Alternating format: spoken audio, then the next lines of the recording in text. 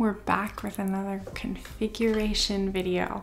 As if I've made more than one of those. I've made one of those, but this time it is for the Magic Mouse. Whew.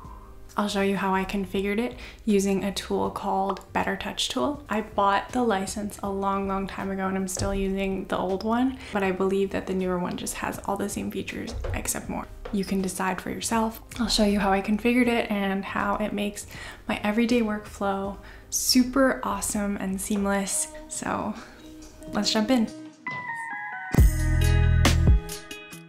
Okay, so let me start with when I first got the Magic Mouse. So I went to system preferences and I wanted to see what was available to me first. So let's go to mouse. I tested everything out to see what it does. Scroll direction, natural. So that's when I move down, it goes up, and when I move up, it goes down. I don't prefer this for my mouse. Secondary click on right side. So that's that. Smart zoom, double tap with one finger. I didn't find too much value in that. So more gestures, swipe left or right with two fingers. Okay, yeah, I don't find the direction natural. Like when I go this way, I expect to go forward. I just left that on, but I barely use it. So that's all you can configure in the default system preferences, which just wasn't enough for me. In comes BetterTouchTool. So I have a few configurations. I listed them in order from like pretty much my most used, my favorites. I'll just show you them first. Tip tap right is maximizing the window to my right, so like that. So the action, if you can see over here, is just, and then similarly tip tap left. I use that all the time because I open screens side by side all the time. And if I want to maximize window, supposed to be, there you go. I have my two finger swipe up as mission control. So I do that and it goes, you know, I see everything. And I don't think it was configured such that if I swipe down, it goes back. So I actually made the two finger swipe down my control 3, which from my and Pro configuration, you might know is like mission control toggle essentially. So I made it such that two finger swipe up does that, and then two finger swipe down just toggles control 3 and it emulates that behavior. So pinch in, pinch out it's like a hack. I really wished that this worked, the zoom, but it just doesn't. So instead what it does is the same as command, I'll show you, command like minus and command equals or plus. So it will just zoom like that. Like, so sometimes it's like, it doesn't work, but there you go. You can see that. And it's just not the best, and it also doesn't work for everything. So, but it's fine. I can live without the zoom. Then we have three finger swipe left, which moves right and left to space. So I just have that as this, but honestly, I don't really use that too much. I pretty much just use my configuration on my keyboard, which is control, and the like less than or greater than signs. And then I have, so these I actually never use. So it's tip swipe left finger down. So two fingers fixed just like this. So let me just try it. Oh, it worked. Okay. Well, that's nice. Like the opposite action I made to maximize and enter full screen. So like that. Ugh. There you go. It's a bit gimmicky, and so I just never really use it. But the other configurations I use a lot, especially the tip swipe. So let me just try closing it. There we go. For closing window, I just use Command W.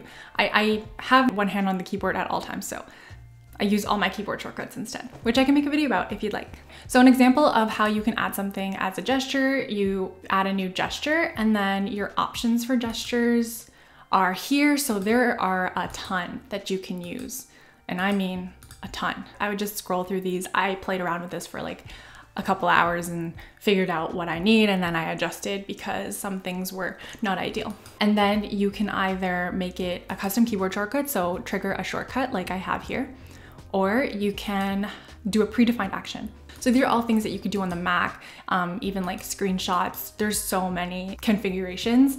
I would encourage you to go through them. These are just the ones that I found would be most useful to me. Next, I'm gonna show the special settings for the advanced. I'm just kidding, it's not that advanced. So I'll go through from general. So setting the mouse speed, I have mine at this. I like my mouse to be pretty fast. And so I can go to clicks, and something I really found cool was that, like, you know, you can show this live view and like where things are on the mouse. And you can configure like where your middle click range is. Like, there's just a lot, you know? I want to talk more about my tip taps. I had to configure these a lot such that they don't accidentally trigger, that the sensitivity is just right for me. So I would, again, encourage you to, like, it might be a bit frustrating when you're first setting it up, but don't fret. Just keep adjusting these settings until you find the perfect configuration. You even have, like, you know, the swipe sensitivity, zoom, pinch, scroll, the areas to ignore on the mouse. We can see ignore settings. Very, very cool. Touch on single finger tap areas. Oh, interesting. I'm like still playing around with it. Okay, as you can see, you've unlocked the full capability of the Magic Mouse if you have BetterTouchTool. So I just highly recommend it. Something I found really cool was the usage of the features. So with the Magic Mouse, one finger tap, left click was used the most. That's a given. Then we have like, these are the things I use the most in BetterTouchTool, and then these are the things I use the most in terms of the Magic Mouse with BetterTouchTool. Two finger tap as right click, I have that set up. I guess I disabled it, it probably was triggering too much. So maximize window right, left, and these are like my most used. And that's it. I encourage you to just play around with the Magic Mouse and BetterTouchTool. I think it's a really great software that you could literally configure every single thing that you can think of and more with. So if you do have a Magic Mouse, consider getting this tool to really amplify your usage of it. So yeah, that's it. I've revealed all the secrets of my setup. I hope you enjoyed. This guy is definitely a luxury, but now that I have it and I've leaned into it, I love it so much. And I don't really know what I would do without it. I also really love that you can like horizontally scroll on it, because I use that a lot when I'm editing videos. It's just really great. I would recommend it if you have the budget for it, even if you have the And Pro 2 and all the shortcuts set up. I still think it is a really like nice addition to your whole tech stack. Yeah, hope you enjoyed. Let me know what your configuration is for your Magic Mouse. What do you use? And I'll talk to you next time. Thanks for watching. Bye.